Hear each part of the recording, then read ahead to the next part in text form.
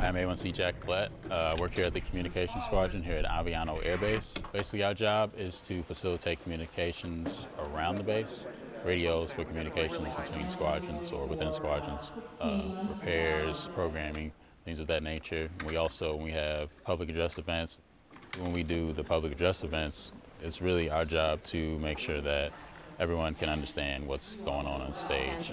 Whoever is speaking, make sure that their message is being sent across properly. Today we have Secretary of the Air Force visiting, so what we'll do is establish a speaker setup so she has the appropriate means to communicate with the audience today. Basically, without the communications that the COMM Squadron provides, we wouldn't be able to communicate. No comm, no bomb.